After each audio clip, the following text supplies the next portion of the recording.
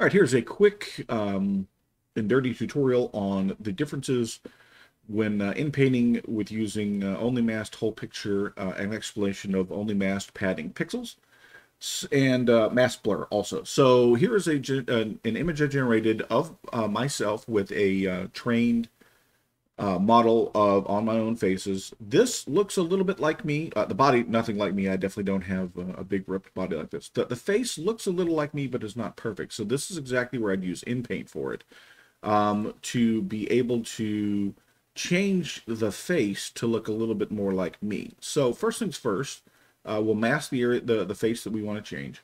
And we're going to generate first by just leaving the mask blur at 4.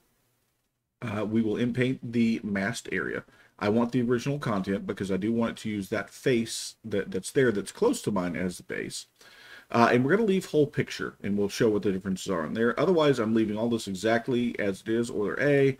We're just going to use 750 for the denoising strength and the like. So if we generate that, you'll notice that as it was working with the inpaint over there, it inpainted the picture at the full size. Now what I'm going to do actually is I'm going to bring up the steps just so we can see that a little longer.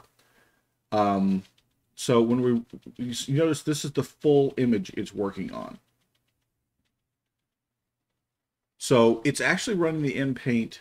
When it's running the inpaint, that little area there is however many pixels this is, that's that area that it's working at.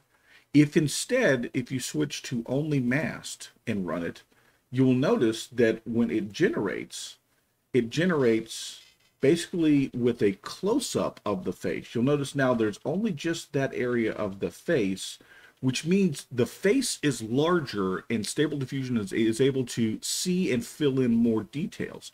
Now that actually looks a lot more like my actual face because the model that I trained was trained on close-ups of my face. So since it was working with what was basically a close-up, it was able to put more detail in. And then once it's got that detail, it then shrinks that area that we were working on back down into that part of the face there. So you'll see if we hit the generate again, you'll see how it's basically working on a close-up of just that area there, and it's able to work more details. Now, this area that I have selected here is the area that it works in, and it pads that additional area around it for the purposes of being able to see what's near it so that it can figure out the inpainting. So the more pixels you add in here, if we go up to like 92 or 88 or something like that and run it, you'll notice that it's not going to be as zoomed in as it was before because it's going to take the masked area plus padding for it. So it's not quite as close in there. Conversely, if you bring down the padding to something lower, like say 8 or even 0, you'll notice that it will zoom in on almost exactly just that area that we've masked there. That's what that particular slider does for it. And what that does is it allows you to have more or less of the surrounding picture available for the inpainting as it is working on that particular piece of inpainting. Now, the mask blur itself, what that does is instead of having just these hard edges here, it will take this mask and then blur it outwards for however many roughly pixels, it's for lack of a better term, to make it a smoother transition so that there aren't any haloed edges around the side of the head there.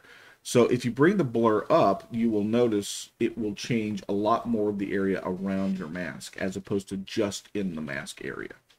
So as it's working through here, see it's actually changing even more of this. It's able to change probably all the way down to the bottom of the necklace that's available there. And again, the higher your blur, the less of a chance of getting a halo around the edge of the image.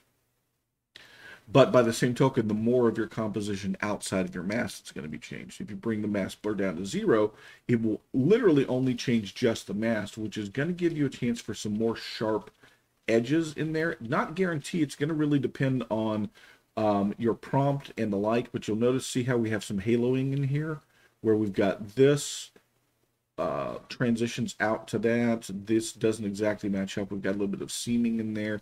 So that's one of the ways that you can prevent having seams around the edge of that, of your of your inpainting is by making sure that mask is set there. So that was an overview of what the mask blur is, the difference between whole picture and only masked padding pixels.